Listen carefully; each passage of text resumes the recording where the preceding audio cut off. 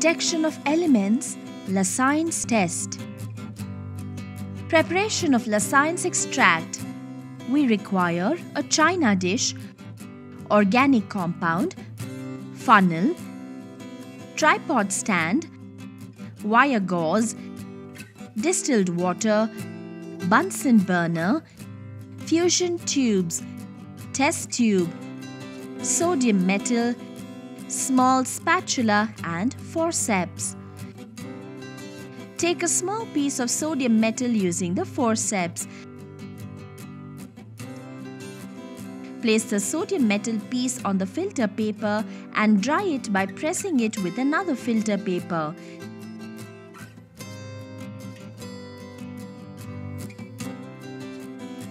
Take dry sodium using the forceps. Hold a fusion tube using a tongs and put the dry sodium in it. Heat the fusion tube slightly over the Bunsen burner so that the sodium melts to a shining globule. Take a pinch of organic compound using the spatula. Add the organic compound into the fusion tube. Replace the spatula. Heat the fusion tube over the Bunsen burner till it becomes red hot. Plunge the red hot tube into the china dish containing distilled water. The tube will break. Crush the tube with a glass rod. Repeat these processes 2 to 3 times and heat the contents of the china dish to boiling point for a few minutes. Stop heating when the volume of the liquid in the china dish is reduced to 1/3 of its initial volume. Take a filter paper. Place the filter paper in the funnel, which is fixed to a stand, and filter the contents of the china dish through the funnel to a clean test tube placed under the funnel. The filtrate is called Lassaigne's extract. Detection of nitrogen. We require freshly prepared ferrous sulfate solution, ferric chloride solution, concentrated hydrochloric acid, test tube, Lassaigne's extract, and droppers. Take a small amount of Lassaigne's extract using a dropper and pour it into a clean test tube. Using another dropper, take a small amount of freshly prepared ferrous sulfate solution. Pour ferrous sulfate solution into the test tube containing Lassaigne's extract and hold the test tube with the test tube holder. Heat the test tube over the Bunsen burner. The sodium cyanide formed during the preparation of Lassaigne's extracts is converted to sodium ferrocyanide. On treating with ferrous sulfate, place the test tube in the test tube rack. Take a small amount of ferric chloride solution using another dropper. Add ferric chloride solution into the contents of the test tube. Using another dropper, take a small amount of concentrated hydrochloric acid. Add concentrated hydrochloric acid into the contents of the test tube. On further treating with ferric chloride and concentrated hydrochloric acid, sodium ferrocyanide forms a Prussian blue complex, ferric ferrocyanide. Detection of sulphur. Sodium nitroprusside test. We require sodium nitroprusside solution, test tube, Lassaigne's extract, and droppers. Take a small amount of Lassaigne's extract using a dropper and pour it into a clean test tube. Using another dropper, take a small amount of sodium nitroprusside solution. Add a few drops of sodium nitroprusside solution into the test tube containing Lassaigne's extract. The sodium sulphide formed during the preparation of Lassigne's extract gives a purple or violet color with sodium nitroprusside due to the formation of sodium thionitroprusside. Lead acetate test. We require acetic acid, lead acetate solution, test tube, Lassaigne extract and droppers. Take a small amount of Lassaigne extract using a dropper and pour it into a clean test tube. Using another dropper, take a small quantity of acetic acid.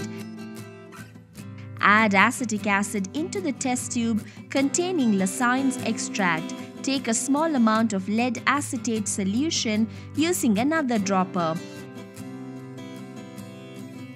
Add a few drops of lead acetate solution into the contents of the test tube.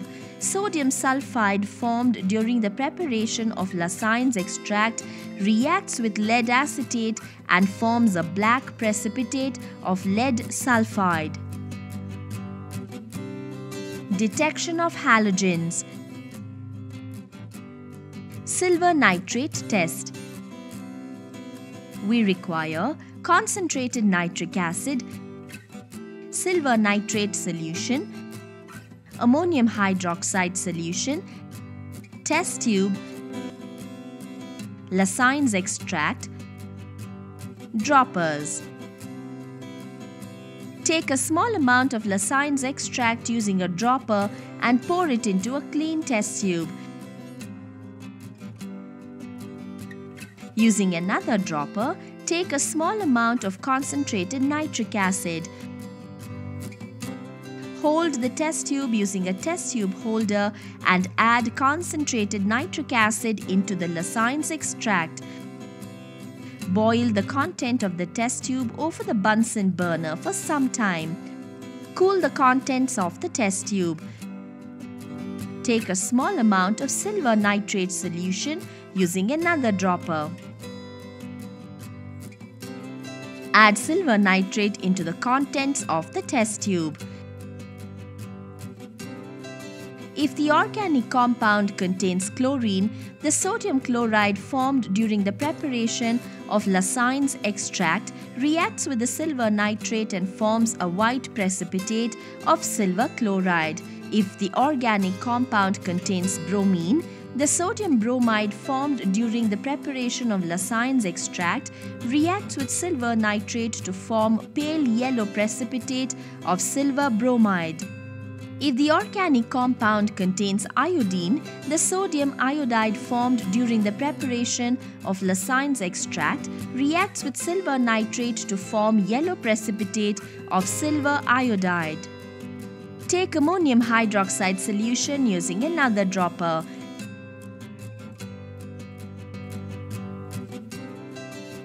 Take the test tube containing white precipitate of silver chloride.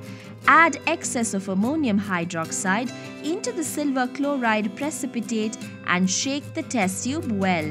Silver chloride is soluble in excess of ammonium hydroxide due to the formation of a soluble silver complex. Take ammonium hydroxide solution using the dropper. Take the test tube containing pale yellow precipitate of silver bromide. Add excess of ammonium hydroxide into the silver bromide precipitate and shake the test tube well. Silver bromide is sparingly soluble in excess of ammonium hydroxide. Again, take ammonium hydroxide using the dropper. Take the test tube containing yellow precipitate of silver iodide. Add excess of ammonium hydroxide into the silver iodide precipitate and shake the test tube well. Silver iodide is insoluble in ammonium hydroxide solution. Carbon disulfide test. We require chlorine water, carbon disulfide, dilute hydrochloric acid, test tube, Lassaigne extract, and droppers. Take a small amount of Lassaigne extract using a dropper and pour it into a clean test tube. Use another dropper. Take a small amount of dilute hydrochloric acid. Add dilute hydrochloric acid into the test tube containing Lassaigne extract.